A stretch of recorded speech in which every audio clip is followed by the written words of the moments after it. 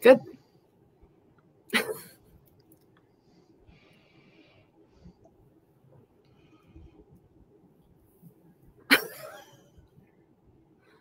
Go ahead, Jenny. Go ahead. Okay, great. Okay, we should be live.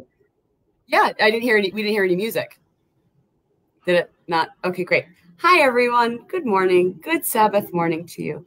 I just want to take a second. Just take a deep breath. Breathe in, breathe out. Yes, breathe in. Okay.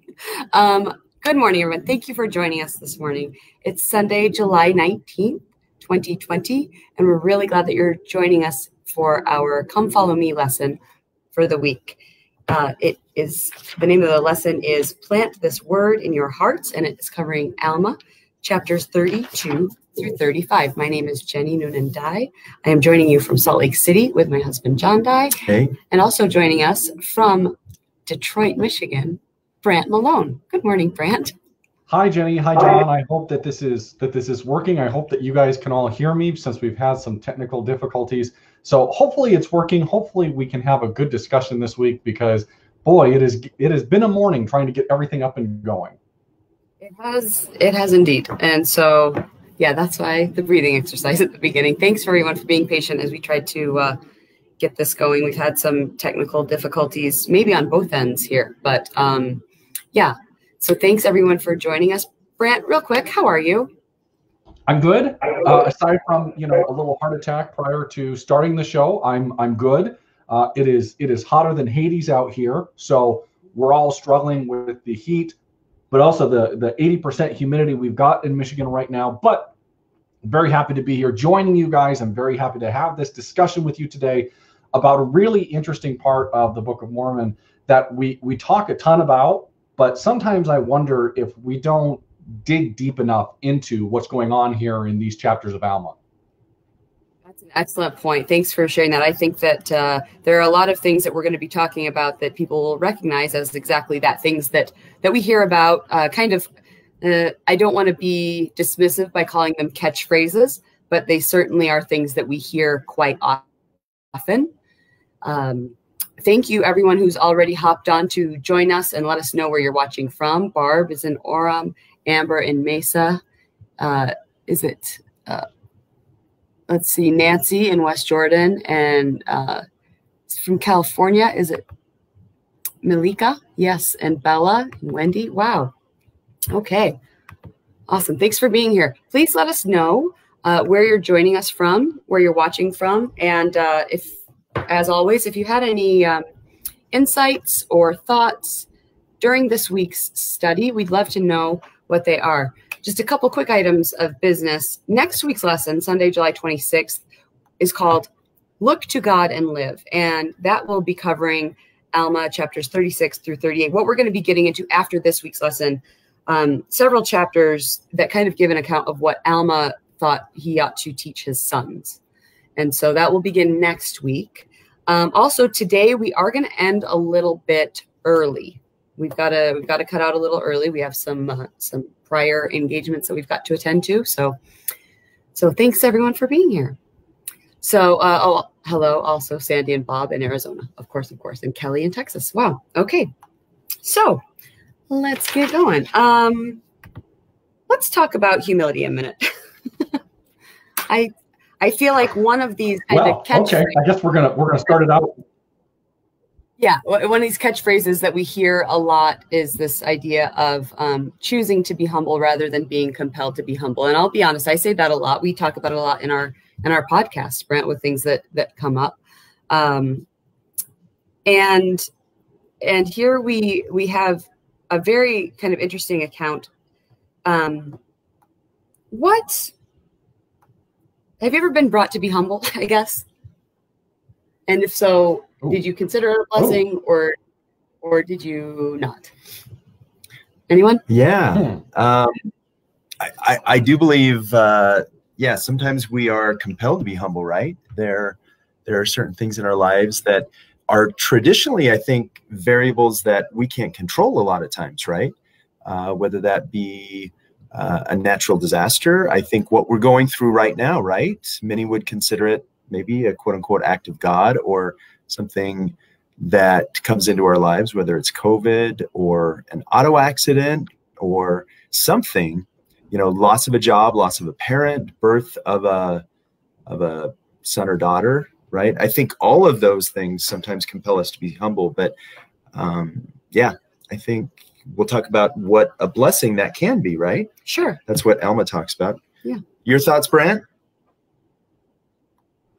Yeah, so this whole idea of being compelled to be humble is really interesting, because on the one hand, we fully acknowledge that sometimes bad things happen to good people, and that's something that should be addressed, because we don't want to be like the friends of Job, who would say things like, oh, well, you must have done something wrong, that's why all these afflictions are happening to you.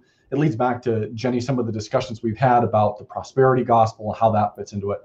At the same time, bad things do happen to good people, and sometimes trying to make sense of that is tough. And so when we think about it in the context of being humbled to learn something, being humbled for additional blessings, that can be really hard. John, you brought up the situation we've got right now with COVID. If you look at the people who, through no fault of their own, gyms right now are shut down in Michigan, and they've been shut down since March. No one, I think of all the people who work there who depend on that for their livelihood, and that's just not available. It's really tough to have the conversation with them. You're being humbled, this is a blessing, when they're sitting here saying, I don't know how I could put food on the table.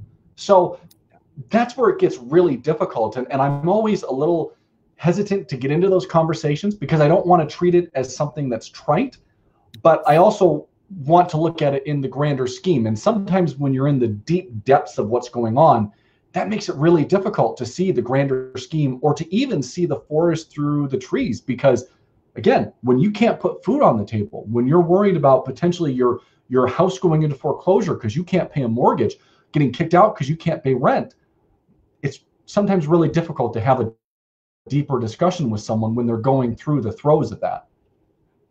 Yeah, I'm glad you mentioned that, Brett, because those are real situations that, as we've all experienced, whether ourselves or by association, are becoming, you know, more and more common, actually. And those are real trials. And I'm also glad that you said that you talked about kind of the hesitancy to get into those conversations, because you don't want to discount it or just kind of blow it off like with a cheery disposition of just be dismissive of it and say, oh, well, just look for the blessings. Right. That being said, I do want to turn to the scriptures to Alma chapter 32. And what we've got here is, Alma teaching, starting right at the beginning of the chapter in verse 1. And it came to pass that they did go forth and began to preach the word of God unto the people, entering into their synagogues and into their houses, yea, and even they did preach the word in the streets. And it came to pass that after much labor among them, they began to have success among the poor class of people. For behold, they were cast out of the synagogues because of the coarseness of their apparel. Therefore, they were not permitted to enter into the synagogues to worship God, being esteemed as filthiness. Therefore, they were poor. Yea, they were esteemed by their brethren as dross. Therefore, they were poor as to the things of the world, and also they were poor in heart. Now, as Alma was teaching and speaking unto the people upon the hill Onidah, there came a great multitude unto him, who were those of whom we have been speaking, of whom were poor in heart, because of their poverty as to the things of the world. And they came unto Alma, and the one who was the foremost among them said unto him, Behold, what shall these my brethren do? For they are despised of all men, because of their poverty, yea, and more especially by our priests. For they have cast us out of our synagogues, which we have labored abundantly to build with our own hands, and they have cast us out because of our exceeding poverty, and we have no place to worship our God. And behold, what shall we do? Now when Alma heard this, he turned him about, and his face immediately towards him, and beheld with great joy, for he beheld that their afflictions had truly humbled them, and that they were in a preparation to hear the word. Therefore, he did say no more to the other multitude, but he stretched forth his hand and cried unto those whom he beheld, who were truly penitent. And he said unto them, Behold, I behold that ye are lowly in heart, and if so, blessed are ye. Behold, thy brother hath said, What shall we do? For we are cast out of our synagogues, that we cannot worship our God. Behold, I say unto you, do ye suppose that ye cannot worship God, save it be in your synagogues only? And moreover, I would ask, do ye suppose that ye must not worship God only once in a week? I say unto you, it is well that ye are cast out of your synagogues, that ye may be humble, and that ye may learn wisdom. For it is necessary that ye should learn wisdom. For it is because that ye are cast out, that ye are despised of your brethren because of your exceeding poverty, that ye are brought to a lowliness of heart, for ye are necessarily brought to be humble. And now because ye are compelled to be humble, blessed are ye. For a man sometimes, if he is compelled to be humble, seeketh repentance. And now surely whosoever repenteth shall find mercy. And he that findeth mercy and endureth to the end, the same shall be saved. And now, as I said unto you, that because ye were compelled to be humble, ye were blessed. Do ye not suppose that they are more blessed who truly humble themselves before the word? Yea, he that truly humbleth himself and repenteth of his sins and endureth to the end, the same shall be blessed, yea, much more blessed than they who are compelled to be humble because of their exceeding poverty. Therefore, blessed are they who humble themselves without being compelled to be humble, or rather, in other words, blessed is he that believeth in the word of God and is baptized without stubbornness of heart, yea, without being brought to know the word or even compelled to know before they will believe. Thanks for hanging in there for those that 16 verse little lecture, but I think it's important to talk about that. This example that we're given in the Book of Mormon specifies humility associated with monetary or worldly, as it says, poverty.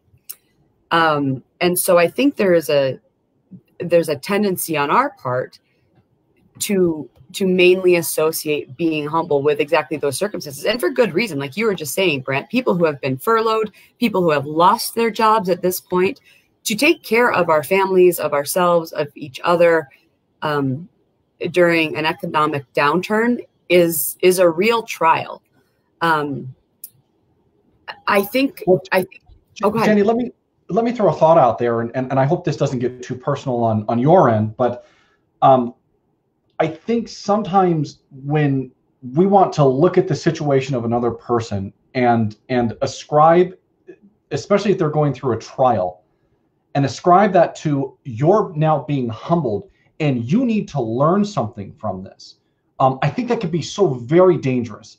And so I think there are some with great intentions who see what Alma's doing and use this as an opportunity to work with people. But at the same time, I think we also need to acknowledge Alma was a prophet. Forgive me for saying this. Alma wasn't your local elders quorum president who's got a bunch of things going on. And the reason why I bring you up, Jenny, is you talked before about how you lost a son very early on. And I think it would just be so incredibly insensitive for someone to look at your situation through the depths of what you're going through and say, you've now been humbled, because that is so insensitive. Now, if it was someone like, I don't know, president at the time would have been, let's say, Ezra Taft Benson or Gordon B. Hinckley, were to come up to you and want to have a discussion and talk through what you're going through, that's one thing. But I think that's where it gets so delicate with this, because John's right. When we're humbled, we, and Alma is correct, we're in a situation where we might be more receptive to hear what's going on. But I just think we need to be so careful about not wanting to interpret other people's experience, especially when it comes to a spiritual nature. And I would even say that includes bishops and stake presidents too. I know that they've been gifted the keys to oversee their groups, but man, that is just such a delicate position to say, you're being humbled right now. You need to learn something. I'm glad you said that, Brandt, because it does. Alma was a prophet, and so that speaks to things like stewardship. Whereas I think, you nailed it there, that we tend to look at this and say, oh, we need to evaluate others' experience, when in fact, it can easily be something. It can turn to, I think the way you're describing it is something like, I don't want to, if it were to be more brash, almost a serves you right type of thing, right? Which again, we've talked about this a lot too, but it's human nature to want answers for things. But I think something that's very pertinent here is to talk about what humility actually means. And when we look in True to the Faith, it says, to be humble is to recognize gratefully your dependence on the Lord, to understand that you have constant need for his support. It is not a sign of weakness, timidity, or fear. It is an indication that you know where your true strength lies. So I think that's really important to understand. And in fact, in fall conference in 2017, Elder Quentin L. Cook said, when we really contemplate God the Father and Christ the Son, who they are and what they have accomplished on our behalf, it fills us with reverence, awe, gratitude, and humility. Humility also includes being grateful for our numerous blessings and divine assistance. Humility isn't some grand identifiable achievement or even overcoming some major challenge. It is a sign of spiritual strength. It is having the quiet confidence that day by day and hour by hour, we can rely on the Lord, and serve him, and achieve his purposes. So I feel like, when we do that, if it's something like, oh, well, they're just being humbled. Because, like Elder Cook says, it's not, humility isn't even overcoming some major challenge. It is a sign of spiritual strength. When Alma identified this multitude, these people who approached him, as being humble, it was one of the highest compliments. Humility is a virtue. And he does talk about the difference between people who have fallen on hard times and find themselves compelled to be humble, find themselves having been humbled, and contrasts against people who choose to be humble. And we can all think about people in our lives who are actually quite prosperous in their careers and materially, who are also humble individuals. I feel like because of this example in the Book of Mormon, we too often associate humility with monetary gain or achievement or how we or that kind of, like you mentioned, Brandt, prosperity gospel, falling on hard times and stuff. And that's just not what humility is.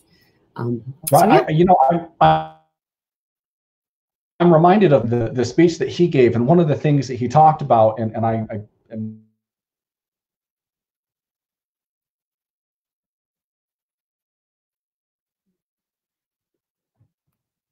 Probably. Yep. Brandt, we lost you here for a second. It froze a minute. I'm going to wait and see if it comes back. You look good. Your mouth is open, though. Sorry, are you there? Okay, we lost you for a second. Okay. Well, we are struggling today. But yeah, it's the idea humble. That this is what we have. Like,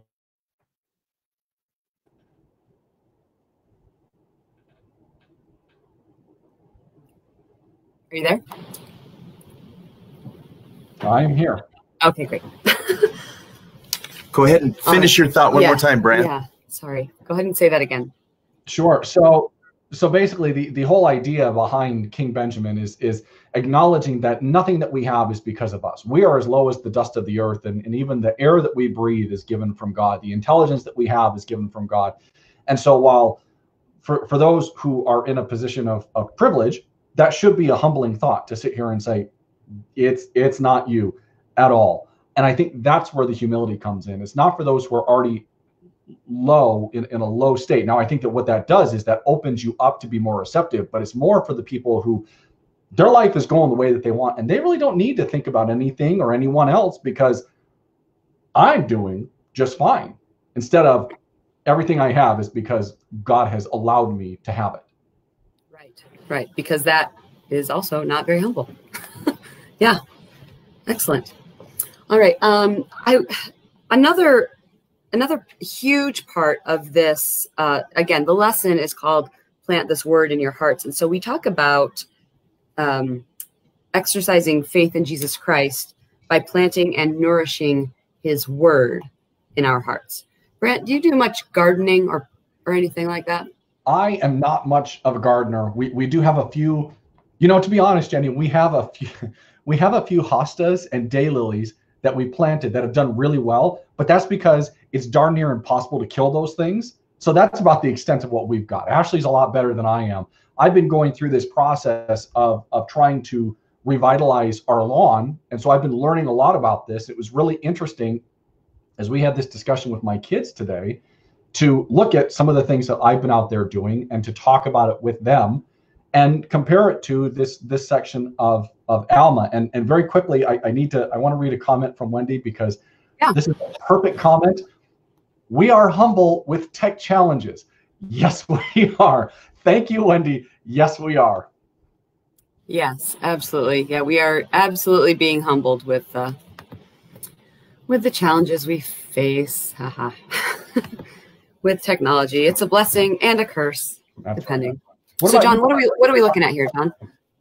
Well, this is just a nice little illustration that actually they do some great YouTube videos, but this just shows a lot of what they've put together. So again, if you look on YouTube, these guys do some great videos, but good illustration of many of the things that we will see from this week's lesson. And for those of you who are listening to the audio, not seeing the video, it's a graphic that John is showing that talks a lot about a lot of these principles that we're discussing, faith, nourishing the good word, and what that yields for us. So, you know, part of when these people approached Alma and said, hey, we're not even allowed in the synagogues anymore. We helped build this. They're saying we're too filthy. Part of what he talks about is what is worship and what it means, what faith means, worshiping in formal settings versus worshiping in our hearts and in our homes. And I think this is we are all living right now through a time and have been living through a time for the past several months where this has been applicable maybe in ways that it hasn't been for any of us before. The idea of what it means to worship as church meetings, I mean, they're starting to begin again, you know, in varying levels in some areas it's still not happening in person. And also with the temples being closed, I think it's really given us cause to consider what worshiping means to us, whether it's formal or personal or, you know, individually, I guess I should say, or somewhere in between. I know that for our experience, it's a very different experience. For instance, just this morning, our ward is meeting in person. John attended a very brief meeting, sacrament meeting. I'm not comfortable going back, so I didn't yet. And later today, we still are authorized to have sacrament in our home, so we will, and it's just the two of us. When the teenagers are with us, when they're not with their other parents, our Sundays look a little, you know, even more different because we tend to get their input. We've watched church videos or talks and had discussions on that. A couple of times we've had them write talks and deliver them. But it looks way different than it did before. And I'm sure you've experienced the same thing, Brandt, just as everyone here. And Julie shares, I really miss attending church. And you know, that's valid. There are a lot of people who really do miss that formal setting. Yeah, Jenny, we've talked about it a lot ever since this coronavirus crisis happened and the church basically shut down in many areas throughout the world. But we've talked about balancing the safety of everyone, but also understanding that there is a communal aspect to worship. There is when you have a group together and you are worshiping together, there is a kinship, there is a bond that's created.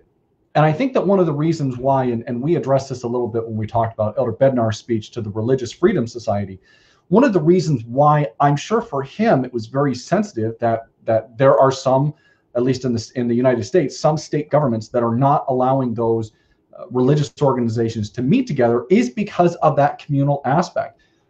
At the same time, like you, we have made it work at home, and I actually really like it. We do some things in my house, especially involving my daughters, and the sacrament that some might consider heretical, but for me, it's an opportunity for them to finally get a chance to be involved with things. And it's not anything crazy. I mean, we allow them to. My oldest helps me to prepare the sacrament as far as, okay, let's get the bread out, let's put it on a paper towel, we do a communal sacrament cup. my kids will help to pass them out because what they're going to walk 2 steps and things like that. So it's been great to have that involvement as well. But I agree with Julie in the sense of I miss that communal aspect as well. And how do we balance out the safety with the community aspect? And if we go to what's going on right now in Alma, just imagine what that feels like to have a group that is a privileged group that has, you know, really nice clothing and all these different things. So there's some sort of signifier there to say, you're not a part of us and you can't take part in this communal worship. And I think it's interesting to compare what Alma's telling them and what's going on now. Alma's telling them, guys, it doesn't have to be a once a week thing, and it doesn't have to be with them. You can worship however you want.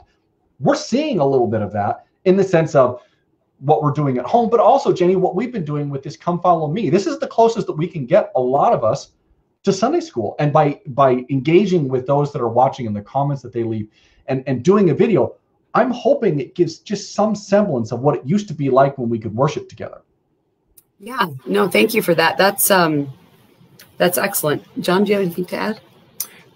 Yeah, I would just say, yeah, I totally agree with you, Brandt. The communal aspect of worshiping is something that is huge. Actually, I sent a short tweet out after today's 45-minute sacrament meeting, and for me, it was a little depressing because it felt almost funeral-esque, right? Mm-hmm. People, even though you're there together in person, you don't have that societal, communal closeness that you once had. So it felt really very interesting to me. And, you know, we sang Come Follow Me, ironically, at the end, and it felt like a funeral dirge, right? It just felt really slower than it normally does, right? It's not a pick-me-up type of song, but it felt even more slow today. And so as we seek for that, you know, this, like you said, this is one aspect, one attempt to try to bring us all together and view comments and feel like we're together, even if it's virtually. Well, and if you think about it, just 2 quick thoughts. Number one, I mean, we probably need to work as is on our hymns to make sure in normal times they don't sound like funeral dirges, but that might be another topic for another show. But at the same time, even if you think about the temple is meant to be, it's meant to be a hybrid of both an individual experience, what we experience at the very end and some of the things that we're going through, but it's also a communal experience because everybody else is there. And that is a great part of what we do, and that's tough. And that's why I keep thinking about what these individuals were going through. I'm sure we've all had situations where we have been a part of the out group, especially if you've been explicitly told, you're not part of us. You're not, we don't even like you, you know? That hurts a lot. And if you take that on a religious sense to say, are you kidding me? Like, I thought we were all the same here, but now you're telling me we're not? I think that that's something that we should also really think about when it comes, once we can finally start gathering again and meeting again.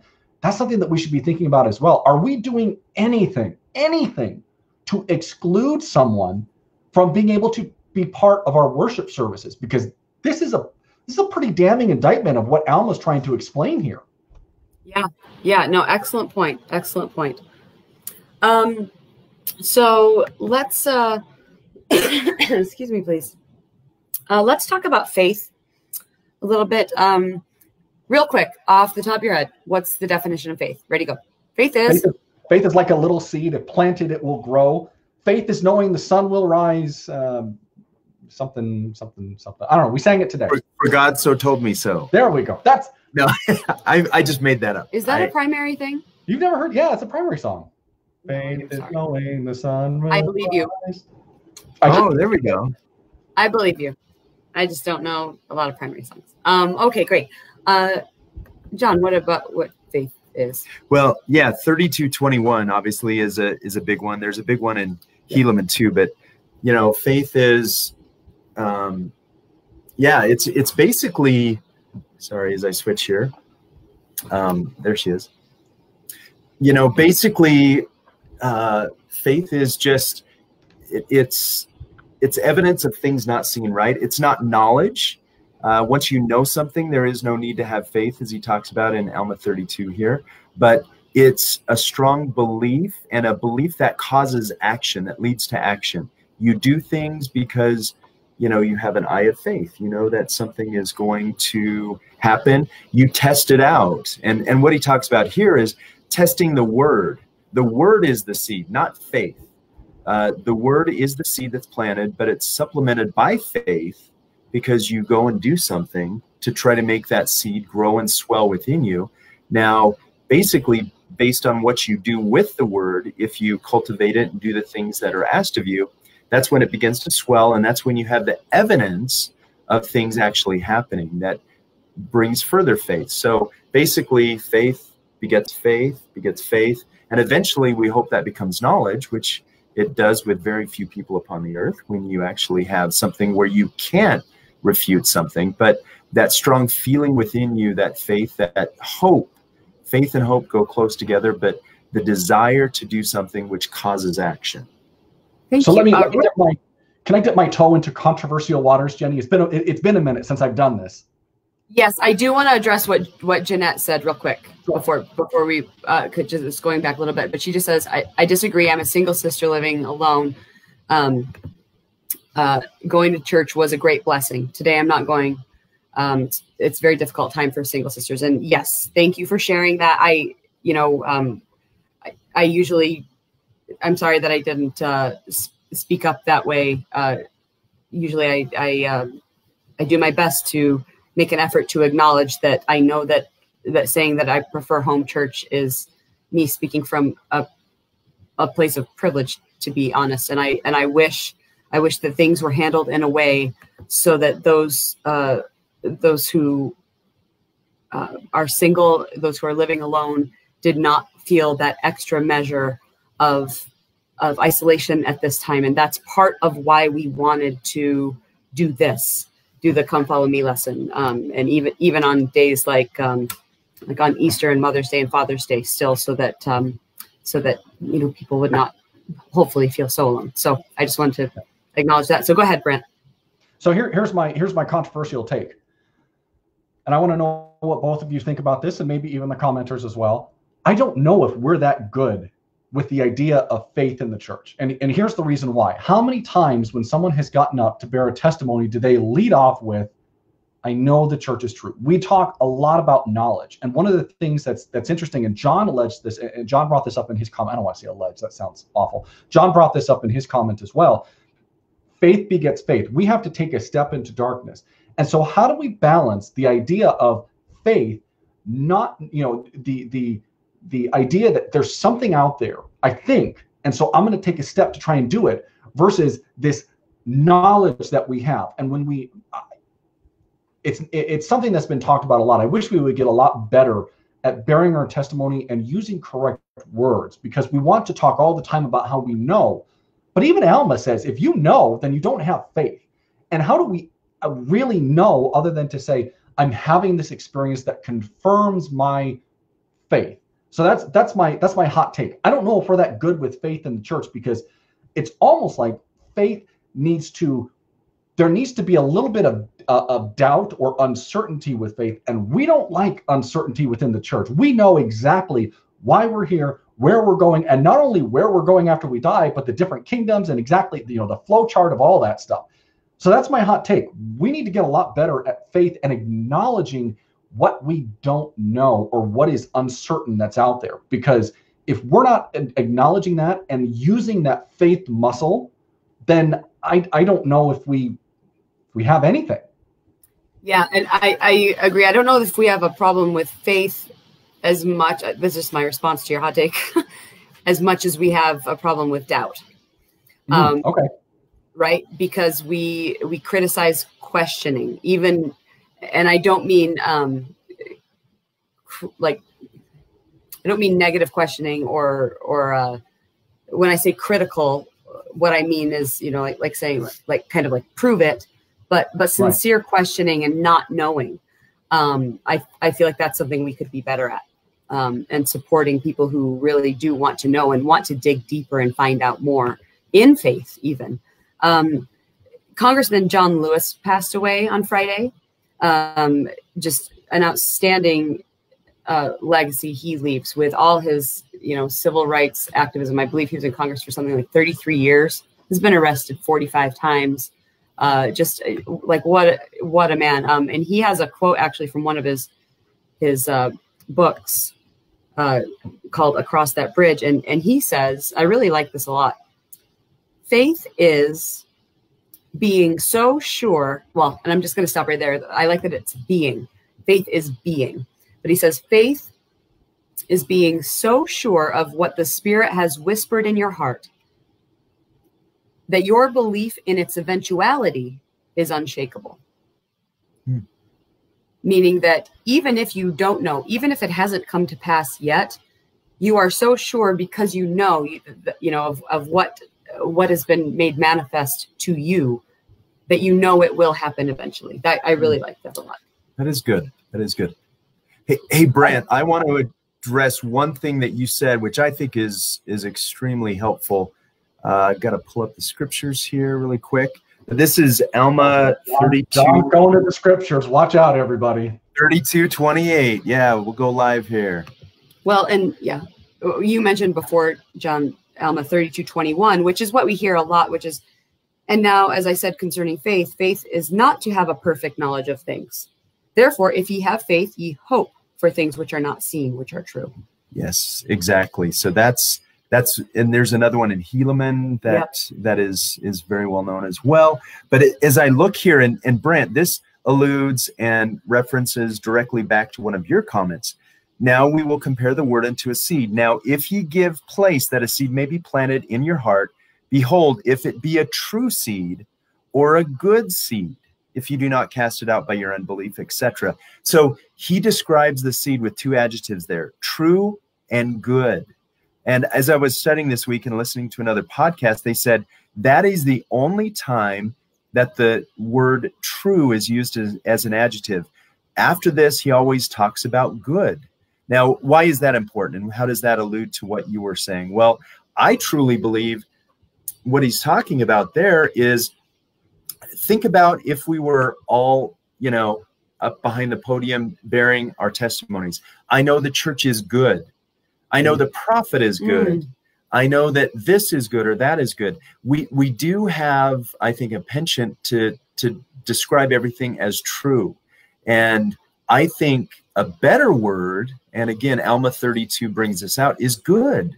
Because, again, the way we nurture things, when we do that, we show that things are good. And again, faith begets faith based on what we feel, the swelling in our breast, and the way we feel about that. I want to read a quote as well, but Jenny, I know we've got some comments that you want to get to, right? Yeah. Phil Bollander, hi Phil. He shares, faith is personal testimony through divine inspiration, coupled with growing knowledge of gospel principles.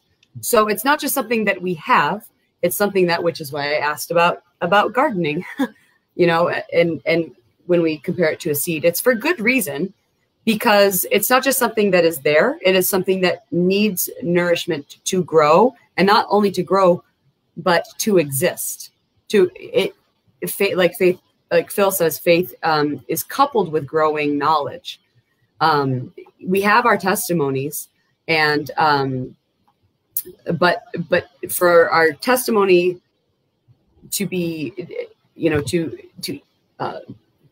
I guess, be equal with or lead to faith, it requires that ongoing growing gospel. What's gospel? Knowledge. Gnostic gospel, right? Knowledge of gospel principles. So thank you, Phil, for that. Go ahead, Brandt. So there's someone that I really like named Samuel Brown. Samuel Brown wrote a great book in 2012 called In Heaven as It Is on Earth, Joseph Smith and the Early Mormon Conquest of Death. Now, Sam's a medical doctor, a lot of experience on the experimental side. And he says something really interesting. He said, the mechanisms we find through science are not the meaning of our lives. This seems worth repeating. Mechanism is not meaning. That cognitive neuroscientists have traced blood flow as it flows preferentially to certain parts of the brain during religious experience does not tell us what that experience means. We can expect uncertainty on the basis of reason and logic and science, especially about the questions that matter most. Those who are good at and committed to science are perhaps most aware of the fact that, and are often skilled at living with uncertainty and finding solutions to the problems within their reach. What do we do when we lack perfect evidence when we do not have complete answers. Committing to each other, to our shared faith, is a glorious exercise of agency in the face of life's uncertainty. And I like this. The choice of faith, truly active and truly transformative, makes the difference. And I think that encompasses a lot of what John Lewis said, a lot of what John showed in the scriptures. It's that part right there. It's not so much that it's the mechanism, but it's the meaning that we have behind so many of those things. Yeah, it's the action, it's the doing, it's the being, like that John Lewis quote. Patty shares, Brandt, I was with you when my husband died, and I was told faith without works is dead. So I work every day to get and stay so I can be with my eternal companion. So we work for it and have faith also. So thank you. Thank you, Patty. I'm sorry about your loss, but that is something that keeps me going as well. It's just the whole idea that faith without works is dead. It's not just having faith. You got to do something with that. You got to get out there and do it. And I think that can be intimidating because there's work that's involved. We don't shy away from work in the gospel. That's a core part of what we have. Yeah, absolutely. We've only got a couple minutes left because we've got to make this a little short today because we've got something else happening. John, did you want to? Well, I wanted to share one thing. And those of you that are familiar with Shel Silverstein's The Giving Tree, if you're familiar with this book, this was one of my dad's favorite books. He was an elementary school teacher forever and just loved it. If you're not familiar with it, look it up online, get a copy, do what you need to do. But in Latin, this is interesting. If you look at it, it's Arbor Alma is how it's translated in Latin. So you see Alma in there, right? You also see Alma Mater, right? When you graduate, that means nourishing mother. So Alma in Latin means nourishing. Obviously, we're dealing with the giving tree, and we know that good old. We discussed the giving tree, obviously, in many ways in Alma 32. So it means soul in Spanish. Alma? Mm-hmm. Oh, okay, good. Interesting. But, there's so many similarities, as I was thinking this week, between what we read in this book, the giving tree, the tree who always calls this little boy that you see boy, and the boy grows up throughout his life and provides for what the boy needs, whether it's a swing, whether he needs him to cut off some of the limbs so that he has some things that he needs. Anyway, it gets to the point where at the end of the book, I believe all that's left really is a stump, right? Brandt, have you read the book? I have. Yep. Okay, so you're familiar with it. So, what a great example. Obviously, I think it's very interesting as we talk about faith and nourishing it nourishing the word, and we talk about the atonement of Jesus Christ and what he's willing to do for us. I just found so many similarities between what we read about in the giving tree with what we read about in Alma 32 and actually 1 Nephi 8, right? When you walk and you hold on to the iron rod at the end, obviously you had the tree of life, and the fruit, which represents the love of God. Now, there's so much here, and we don't have the time to get into it, I think, deeply, but there's so much here. Christ's atonement, he has given everything up for us. We are the boy. He is the tree. We, partake of the fruit, which is the love of God. He gives to us. He gives to us incessantly in a very giving way, right? He wants to provide for us. And so I just think there's a lot of similarities here that are worth probably thinking about. So if you're not familiar with the book, now's a good time to maybe take a look and see what you think. Might be on your kid's bookshelf. Go get it. It's a nice Sunday activity. I just want to, yes. I just want to wrap it up with kind of tying that together with in Alma 32. In verse 37, it says, "And behold, as the tree beginneth to grow, you will say, let us nourish it with great care, that it may get root, that it may grow up and bring forth fruit unto us. And now behold, if ye nourish it with much care, it will get root and grow up and bring forth fruit." And, just as John was, kind of likening it unto that Shel Silverstein story, it really is, there are so many aspects of when we nourish our faith with, like Phil shared, with, ongoing knowledge and learning and understanding of gospel principles, there are several parts of that tree, of that plant, of what we nourish, that benefit us, that become the fruit. The stump even becomes the fruit, every part of it. And it is, as you know, as we nourish it, as Alma promises us, the effort that we put in will yield what will benefit us by way of what it will become for us. So yeah, so just my final comment, I kind of want to continue on this theme of nourishing. I mentioned earlier that I've been working on my grass outside to try and revitalize it a little bit. And one of the things that I learned about was you need to make sure that the fertilizer you're putting down is appropriate for your grass based on a lot of the chemicals, the nitrogen content that your grass needs, the phosphorus, the calcium, all that stuff. But not only is that important, you got to make sure that you don't put too much down, because if you put too much down, it could be harmful to it. And I think about this idea of nourishing the seed, and this is something that we were talking about with my daughters today. On the one hand, I think it's good sometime for that seed to be a little bit stressed. If you think about when you're planting something, you don't want to continue to give it tons and tons of water, because if you do that, the plant's going to say, oh, wait a minute, I don't need to grow my roots deep because there's all this water here. You need the roots to grow deep, so it'll go deep down in the soil and get the water and the nutrients that are deep in the soil. I think sometimes that's what we need to do. We need to be nourishing ourselves by not only good books, but also sometimes books that might be a little bit challenging. Sometimes books that might challenge some of your preconceived notions. Now, I'm not going out there and saying, why don't you start digging into everything that an anti-Mormon has said, or a Mormon, or a book that's critical to Mormonism. But what I am saying is sometimes there are books out there, and we talked about this quote last week, that are going to cause us to stretch a little bit. Ideas that cause us to stretch. Maybe individuals or topics that you're a little uncomfortable with. Sometimes it's good to engage with that because it helps to drive your roots deeper, so that while that seed is taking root, it can have a strong foundation and a strong structure to make sure that it's going to grow up appropriately, and it's not going to wither away as soon as it gets a little too hot outside or a little too rainy. That's one of the things that I'm passionate about, because I think that we need a lot more of that in the church. Right. Yeah. Yeah. As long as it's also paired with the nourishment that it's needed to. Sure. Yes. So that's not neglected. No, that's awesome.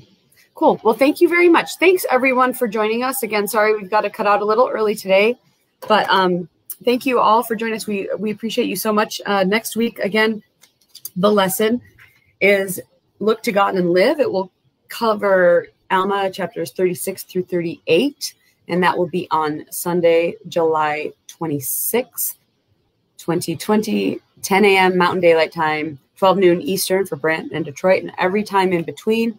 Thanks, Brandt. Thanks, everyone. Thank you, John, for preparing everything. Yeah, and I guess that's it, and we'll see you next week. Thanks. We'll see you next week. Thank you, everybody. Once the music plays, it's going to play at some point. There we go.